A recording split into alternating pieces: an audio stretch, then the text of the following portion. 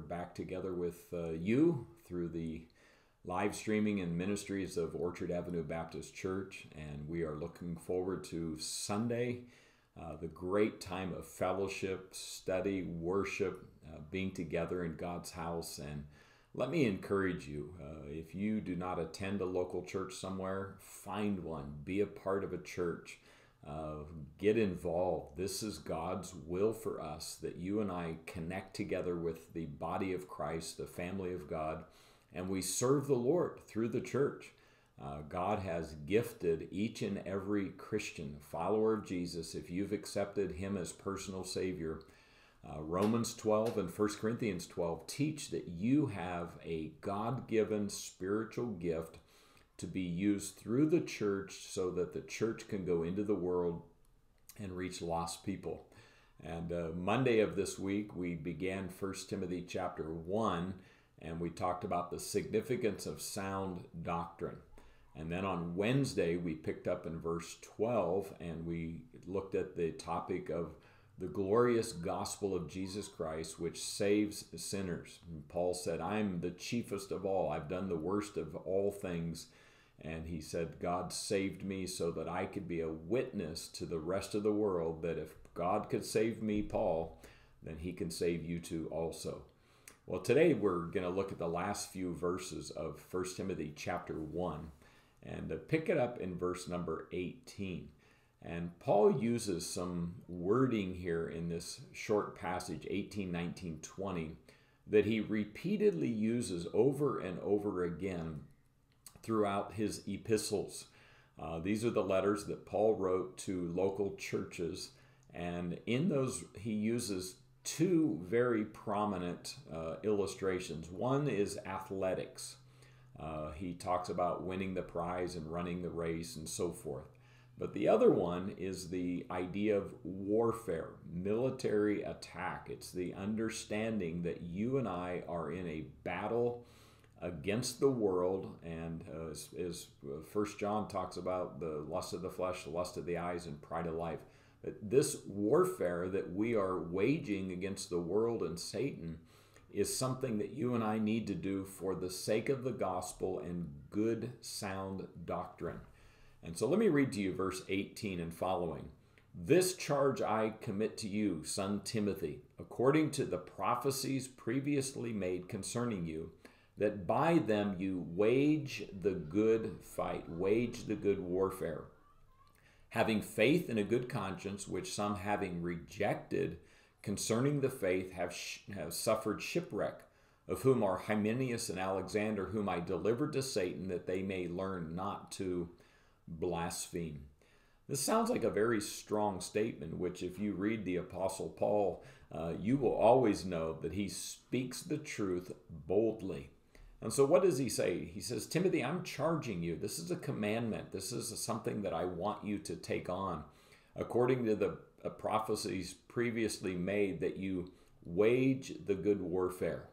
Well, let's put this in context. He starts the chapter with sound doctrine, the teaching of the Word of God. And then he goes into verse 12 and he talks about the understanding of the gospel and how it saves people. Well, apart from the Holy Spirit doing a work in someone's life and the truth of the gospel, a person cannot become a follower of Christ. It's that combination of God drawing people to salvation. Well, the understanding then is that you and I have a responsibility as followers of Christ to wage a good warfare, to defend the faith, to stand for the truth of the doctrine and the truth of the gospel. It is our task and responsibility. And how we go about that differs from person to person based on your personality and your spiritual gifting. But understand, this is our responsibility, is to stand for truth. But notice what he says, wage a good warfare, having faith and a good conscience. The foundation for our warfare is faith in Christ and faith that God will give me the enabling or abilities, as Paul said earlier in this chapter. And it's a good conscience. Why am I doing this? Do you remember when Paul said that the reason, the motive for sound doctrine is love, faith, and a good conscience.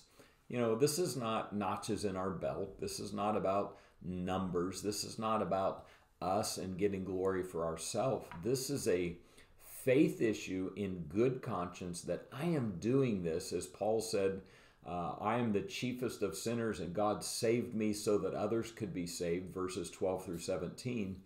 This is a good conscience. You and I are doing this for the glory of God.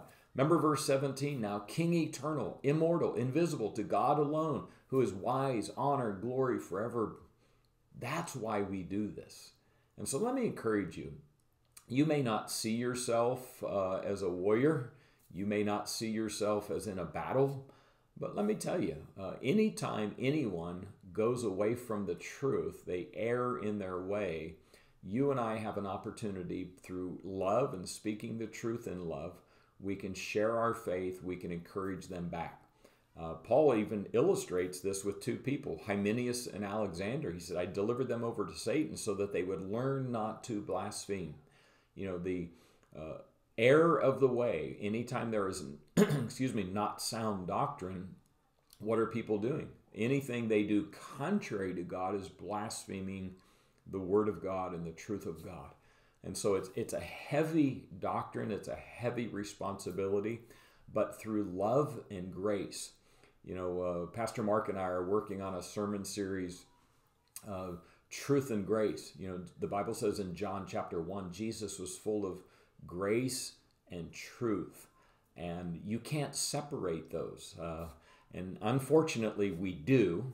We are gracious or we're truthful, but so often we're not both.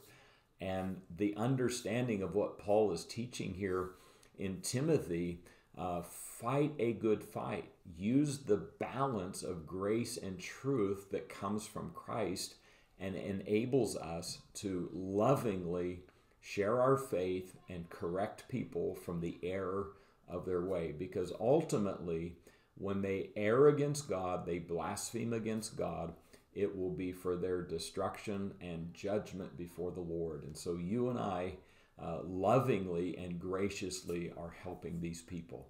So take that thought into the weekend. I look forward to seeing you Sunday morning this coming week, and we will be preaching God's Word with the understanding that God has made us all equal, and we have similar needs in our life. And the ironic, unique thing about that the world is missing is the needs we were created with are met through Jesus Christ and His church. See you Sunday morning.